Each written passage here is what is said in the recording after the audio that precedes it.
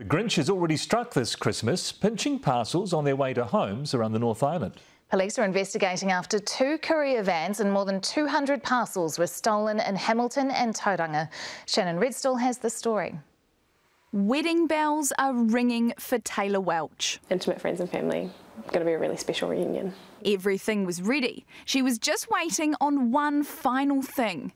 Her dress, handmade by a close friend. She had handcrafted this amazing piece for me and sent it up in the post with plenty of time to spare. And yeah, I just noticed that something was wrong and soon found out that my package didn't arrive, and it was because it was stolen. Yeah, stolen. The courier van was stolen.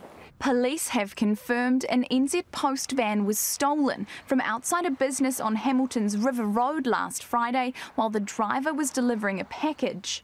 The van was recovered 2 days later, but it was empty. Not one of the 170 parcels have been found. NZ Post is extremely upset to learn of these thefts, as our couriers have been working hard to get parcels delivered to Kiwis in what is the busiest time of the year. Yeah, I was really upset.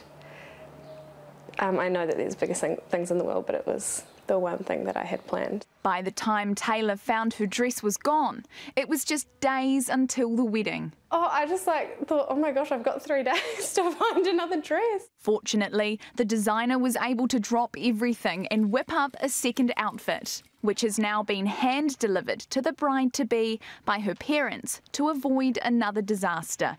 Oh, so relieved. Yeah. In my hands, can't get lost now, can't get stolen now. This is the second New Zealand Post van that's been stolen this Christmas season. Another van was stolen from Tauranga on December 9, along with 50 parcels. Police are still working to identify those involved, but as for the Hamilton van, a 29-year-old man is due to appear in court next week. Shannon Redstall, Newshub.